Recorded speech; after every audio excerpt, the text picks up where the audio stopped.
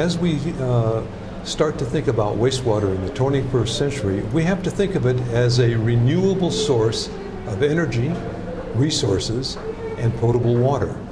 And as we start to think about it in those terms, we'll design our treatment plants differently than we have in the past, because in the past we were concerned primarily with organic matter and total suspended solids. I think that there are new techniques, new treatment processes that are coming along, and we also have to think about what we might do with existing technology. For example, you could do primary effluent filtration.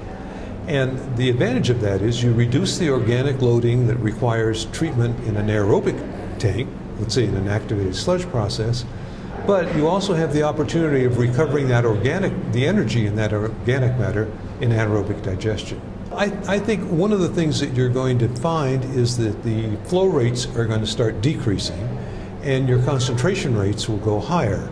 And if you were to do, for example, primary effluent filtration, you could reduce the organic loading to your treatment process, and you may never have to expand your facilities.